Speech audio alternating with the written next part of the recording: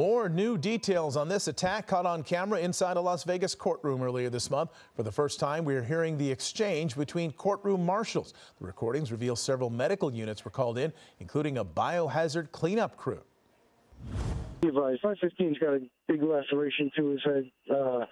The judge hit her head into the wall, and I got an inmate bleeding up here. I'm probably going to need multiple AMR units here.